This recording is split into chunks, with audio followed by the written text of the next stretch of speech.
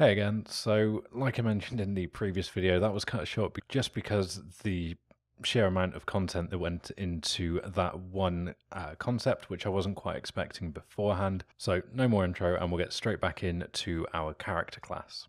If we start with the move forward, first thing we want to do is we want to find out whether or not we actually have a controller for this character. So, if, and in fact, we can do a second check as well. Yeah, we'll just say if, and the first condition is controller. You could say if controller isn't equal to null or is valid, but just checking if controller exists in that way does the same thing. And then we'll find out also ampersand, so double ampersand for and, if we have a controller and the value isn't equal to 0. So the value is just relating to this value here. So we're not going to do anything through this function if the user isn't pressing anything. So if both of those come back true, so we have a valid controller for this pawn or character, and the user's pressing something, then what we want to do is we're going to set the rotation first of all. So just getting a reference to our current rotation, which is in type of F rotator. And then we'll just give this the name rotation. So this is a variable we're creating. I'm going to set this equal to the controller's get control rotation. Okay, so again, controller's been set on one of the classes, one of the parent classes, so this is how we know that we should have a reference to this. And this is why I want to make sure it's valid, because we want to call a function within that class. And of course, if a variable in one of the parent classes hadn't been set, then we'll be trying to call a function on something that doesn't exist, and that will give us issues. So next thing is we're going to create another rotator for the Yule rotation. And this is quite simply, the Yule is the Y value, so we're going to say 0. So we're going to disregard the X value, and we want the rotation.Yule, and then we will set the Z to 0 as well, or the roll, because again, we can disregard that, we just want the Yule. Okay, and then we're going to use these in a moment. So the last thing we want before we use these is we're going to set another value. This is going to be a vector. To create a vector, we use F vector. I'm going to call this one direction, and we're going to get the F rotation matrix, which is a maths function. We're going to pass in the Yule rotation, which is why we set this just above. And we're going to get the unit axis from this, so get unit axis. And this is important, don't use the get unit axes, it's axis. And then the axis is e-axis x, like so. Okay, so we've now got the direction that we want to move. And finally, we're just going to use the movement component. And to do this, we can call the function add movement input. We want to add in the direction, so the direction we want to go, and the value, which will work out the speed, which is what we're passing in here. So just in case you're unfamiliar again with what the value is, if you have something like the WASD set up, then you're going to be going between 0 and 1, or not between, you will get either 0 and 1. So if you press W, then you have 1, you have the full input. If you release W, then you have 0, which is going to stop the movement. If you've got an analog, of course, if you push forward, you're going between 0 and 1 then. So you can push it half when you get 0.5, which is how you get into like this slow walk state, sprint state, things like that, if you have that set up. But that's why we're passing in the value. A lot of the move right stuff is very similar, so I'm actually just going to copy most of this. We definitely want the check again for the controller and the value, and this is the great thing about naming all of these the same. Rather than have like move right value, move forward value, just call it value, and then you can reuse it. Because it's just an argument being passed in to this function, you can't have any naming clashes or anything. For this, we want the rotation and the Yule rotation again, which is exactly the same. The only thing we want to change is the y-axis this time. So we'll change this from x to y. And then the add move input function is fine again, because we're getting the direction, but this time from the y-axis, so we're moving left to right. And again, the value, which is going to be based on what button you're pressing. So that is the move right.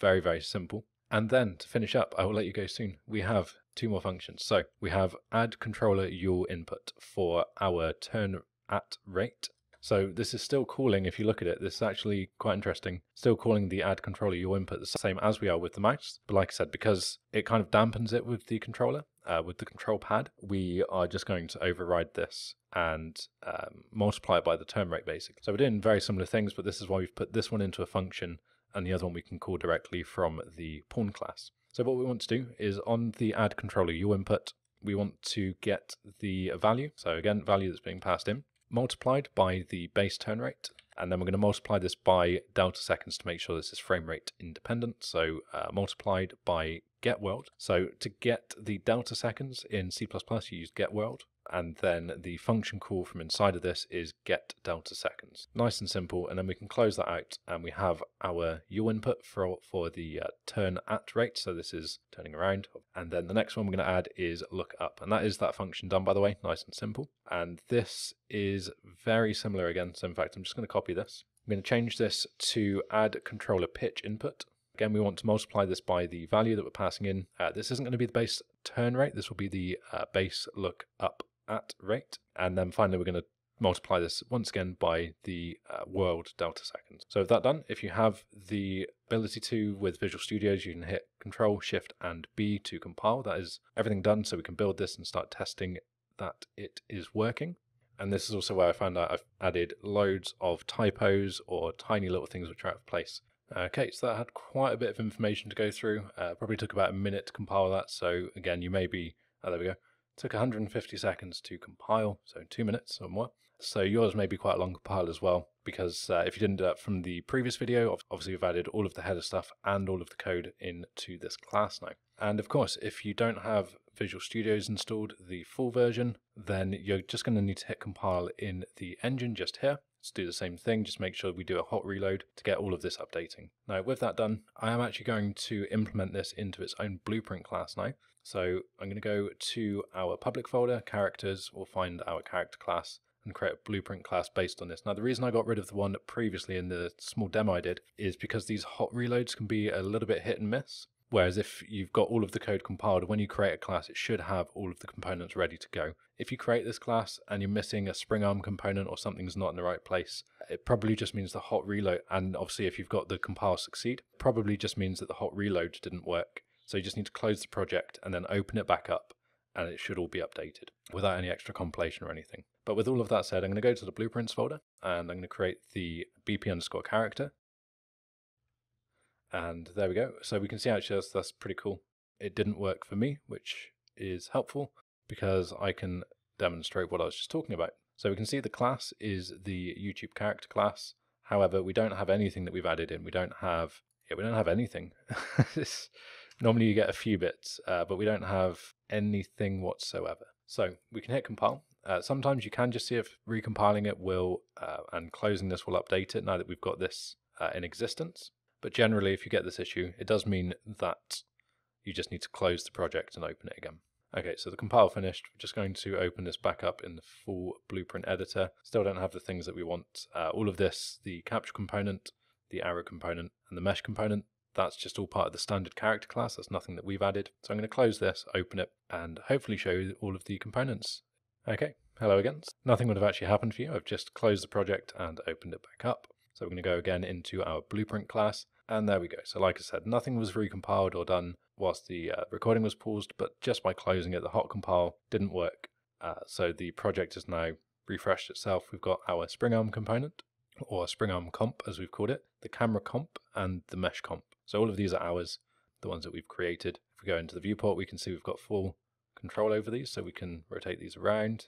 And like I said, we can add things like additional spring arm length, which is what we're going to be doing in Blueprint, but I'll leave that for another video. The only other things is if we go back here, we can see we've added some extra values to the camera category here. The class by default comes with the crouched eye height and the base eye height, and we've actually locked these off, so we should probably make these blueprints or edit anywhere so that we can do the same thing here, so we can change the turn rate. So if we just do a quick change, again, quite handy to see this in action. So if we go back to our base class, we've made our variables blueprint read only. We can make this edit anywhere, and we'll make the base turn rate edit anywhere. And again, we can just recompile this quickly, and that means we should now have the capability to edit that in Blueprint. So if we wanted to quickly change how fast the character turns when using the controller, then that should allow us to do so. Just going to compile. Oh, I've done that wrong. So make a copy of this if you've followed along.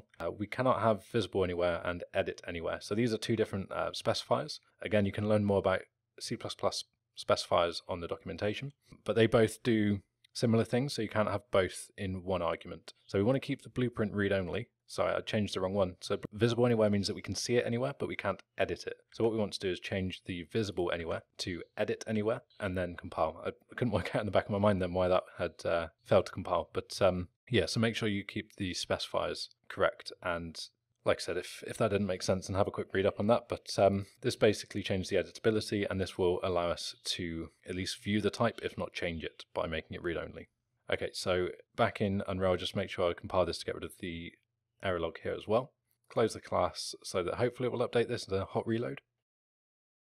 And there we go. So thankfully that hot reload worked. So we now don't have these grayed out, which means we can quickly change the turn rate that the character has.